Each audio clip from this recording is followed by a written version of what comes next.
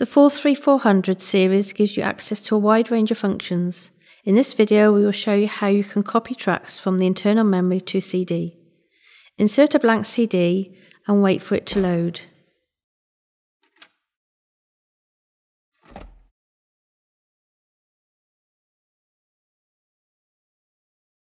Press Menu, go to Erase and Copy Functions, Copy and Splice Tracks, Copy Tracks.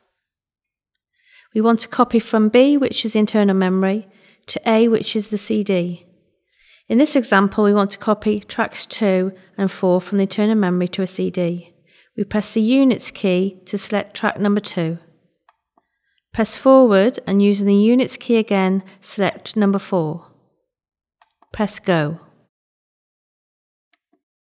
We wait to finish copying.